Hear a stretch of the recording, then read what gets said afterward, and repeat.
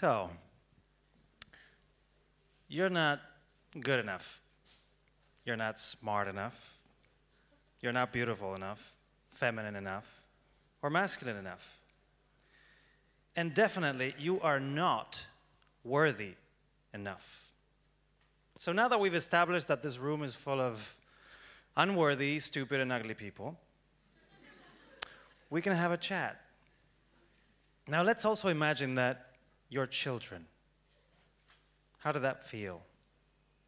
As children, what we want is to play, to be free, to laugh. But there's one moment when everything changes. Something we do makes us come face to face with a new concept. You are not enough. You can test that and ask yourselves, when was the first time someone told you that you were lousy at singing? Or that you were too short to play basketball? Or that you had no talent for drawing? Well, my mother says that I came out of her womb with a pencil and paper in my hand, and that I used to draw until I fell asleep, which is why I had very few friends. But actually, the truth is that, unlike most of the boys in my class, I preferred to play with girls. I was more comfortable. They were more fun. It's true. So I didn't think anything of it, right? Until I heard a word that I had never heard before. It started like a thunder that got closer and louder to me as it exploded like egg in my face. Maricón. Faggot. Well, I didn't really understand that word at first, but the word was here to stay for years. A little-known book, you might know as the Bible, starts with, "In the beginning was the Word, and the Word was made flesh, and it dwelt among us." So, after failed attempts to fight against this word and try to make friends, my only option was to make friends with white sheets of paper. Paper would not shout or kick me. Paper was kind. And on paper, everything, anything was possible, just like in the movies. Have you ever wondered what your life would be like if it was a movie? Well, my life is a movie for sure. I mean, you know, it has music, editing, production value, special effects, and tons of internal dialogue. The moment the world tells you you're not enough and you believe it is when your life starts to become a movie. As best-selling author of The Four Agreements, Don Manuel Ruiz wrote, "The same way that you are the main character in your story, you're only a secondary character in everybody else's story." Think about it. In my story, you guys are a sea of faces in this beautiful theater. But in your story, I'm not even a secondary character. I'm just an extra. And I have never played an extra, okay? Well, maybe once. In my personal movie, the main character was this sad kid who suffered. I mean, so the only comfort I had was to sketch. Keep sketching, keep sketching. You know, it's like Nemo, keep swinging, keep swimming. Because it was the only thing that my bullies could not fight against. Every time I started drawing, they would leave me alone. They would shut up for a moment. So after experiencing this for a while, a few times, I thought, ooh, do I have a superpower? I mean, it was evident that with this superpower, I could get a tiny little bit of respect. And as a result of tasting that respect, of feeling, you know, a certain kind of acceptance, well, I loved it. It was like a drug. I wanted more of it. I became an addict of acceptance. And at age 12, you know, I saw that the hormones were going kind of crazy around my schoolmates. And so I hatched a plan to get even more respect and acceptance. I started animating cartoon porn and little flip books. You know, yeah. I mean, you know, it was Buenos Aires, 1990. There was no internet. No free porn sites to look at, so anyway, you know, soon my enemies became my loyal customers. Yeah, I was selling these works of art, okay? I was a cartoon porn producer at 12, and I loved it. Yeah, so that's when I became an artist. Acceptance was my fuel. And when that is the case, like an addict, you do whatever it takes to get a fix. 25 drawings for 1 second. So, in order to please others, what do you do, really? You change. I figured that if I changed my faggot self, I could be in. I hated that word so much that I spent years perfecting myself to become a very convincing little actor. I was desperate to fit in. I wanted to know what it was like to be part of life, or if there were other people out there like me. And so, at age 17, a girl from school tells me of a scholarship to finish the last 2 years of high school in this weird place called the United World College. Yeah.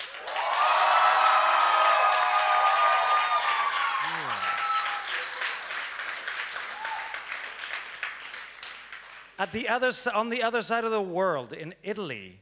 Of course I applied. You kidding me? And so I failed terribly at all the written exams, but in a stroke of luck, magic happened. We as a group of applicants were asked a question, a trick question. If we told you that you had to go to the airport right now without saying goodbye to your families, who would go? I was the only one who raised the hand. I got the scholarship.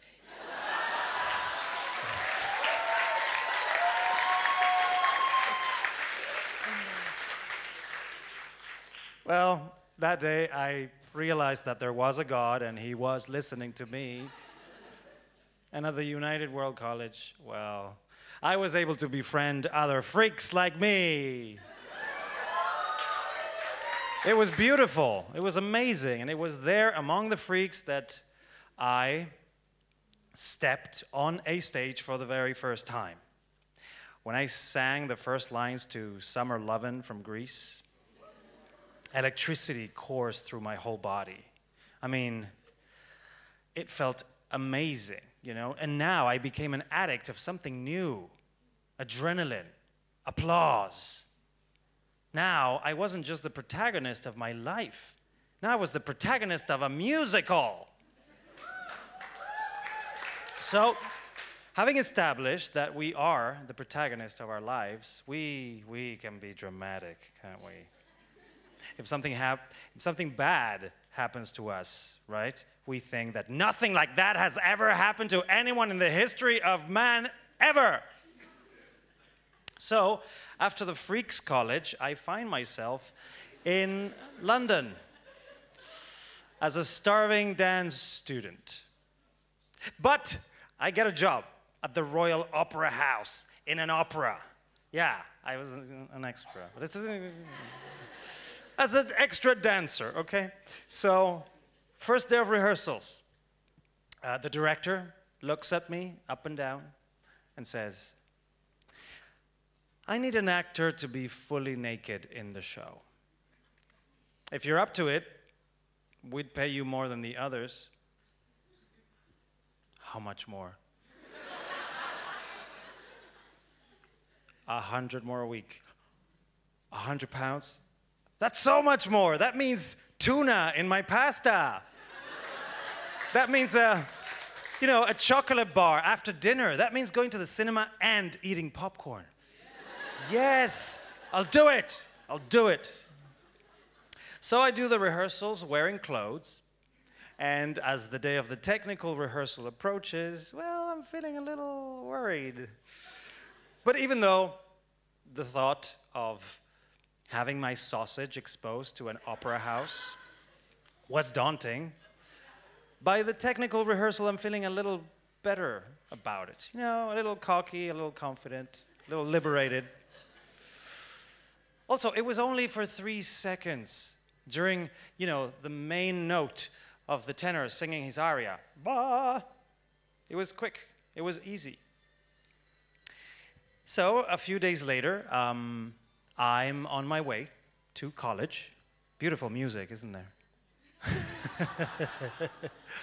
A few days later, I'm on my way to college on the tube, and as I reach my stop, the doors open up to reveal this huge poster immortalizing those 3 seconds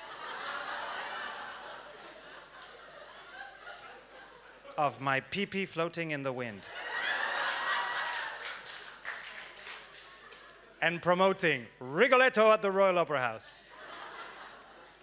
Well, you know, I was happy to be on a poster. But I was horrified to be on that poster. I mean, you know, I was mad that nobody asked me. And that day in the theater, I was not camera ready. It was freezing, okay?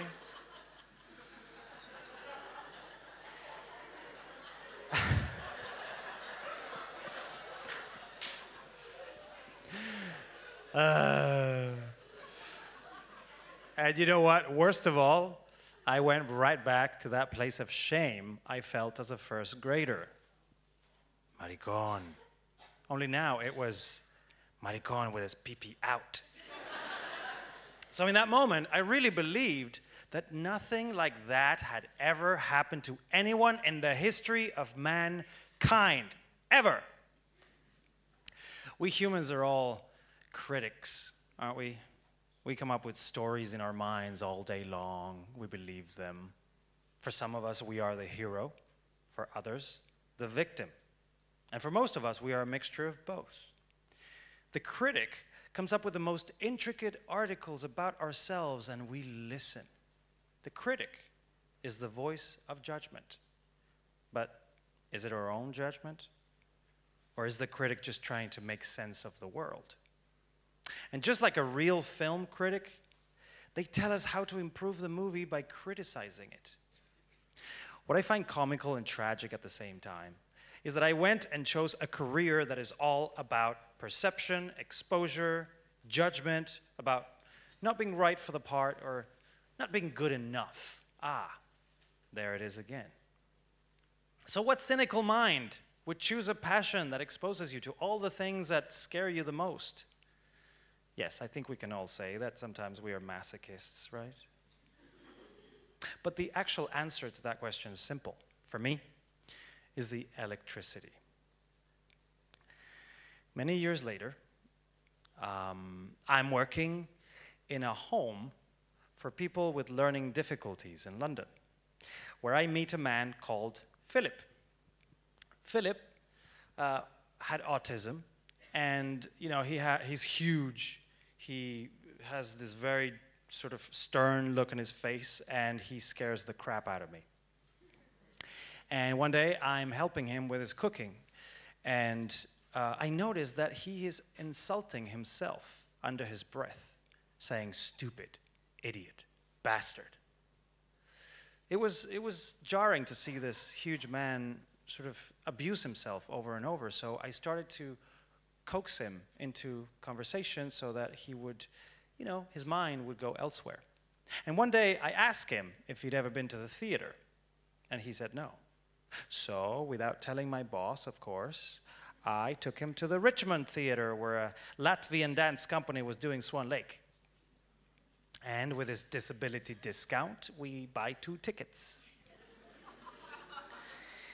And we sit down, we take our seats, the curtain goes up, the lights go down, and I check on Philip to see if he's doing okay. He's okay. The dancers appear, the ballet starts, and I hear shuffling. It's Philip. He's uncomfortable. Ugh. And as the music swells, Philip starts to cry. Oh no. Philip, do you want to go to the bathroom? We could go to the bathroom. It's okay, we can go to the bathroom. But he's not moving, and now he is crying louder. And I freak out. I am so sorry, Philip. We should not have come here. Let's just go. But he won't move, and he's sobbing now, really loud.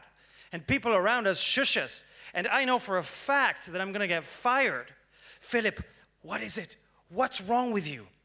And with tears in his eyes and a look of puzzlement in his face, he says, I'm happy. Philip had never seen anything like that in his entire life.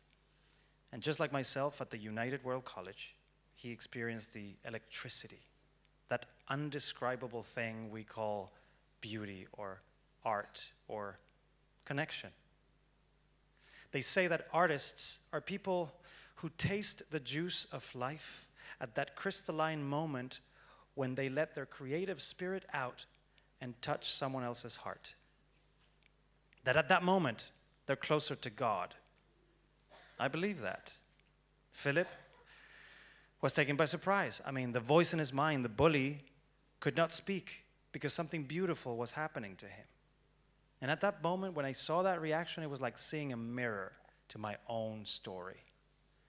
Then and there, I decided that I would dedicate my life to one day do what those performers had done for Philip.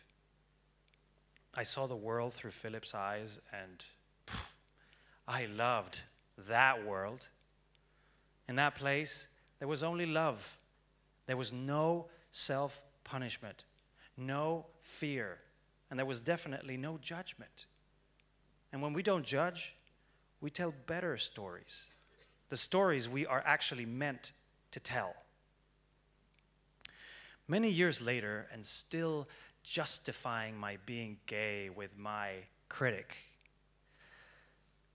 I get offered the role of a lifetime, Jesus Christ. Well, you know, of all the people in the world that could play this part, they gave it to me. So there I am, hanging on the cross in Morocco. And I look up at the sky and I think, you could still strike me down with lightning. Are you sure you want me to play your son? Me? It's your time. I waited. Nothing happened. I was not struck by lightning. Instead, what I felt was an overwhelming feeling of love and acceptance and freedom that I could never even put into words. A message from God? Maybe. Words are like universes, and we are magicians who can create universes with them. We may not abuse ourselves like Philip did, but we do it, yes, we do it softly in increments. It might not seem like abuse at all. It might be a little bit of disappointment here, a little shame there, but over time it becomes a very convincing script, and it destroys as much as it did for Philip. Henry Ford once said, whether you think you can or whether you think you can't, you're right. So, to you I say, why don't we fire that critic and become the author of our lives? I could tell the same stories, but I know that one day when I see the light at the end of the tunnel, I will ask myself, was it worth telling that faggot story over and over again? Who were you trying to convince of that plot? Did that narrative serve my higher purpose? Did you enjoy the movie? Or would you have preferred to tell a different story? In the words of David Bowie, always go a little further into the water than you feel you're capable of. And when you feel that your feet aren't quite touching the bottom, you're just about in the right place to do something exciting. Today, as I'm giving this talk, my feet are definitely not touching the bottom. You are all more than good enough. You are all brilliant and unique authors. You're, in fact, artists, all of you. So let's make this life a masterpiece of art. And when you're aware that you're screwing up your own movie, change it. Thank you.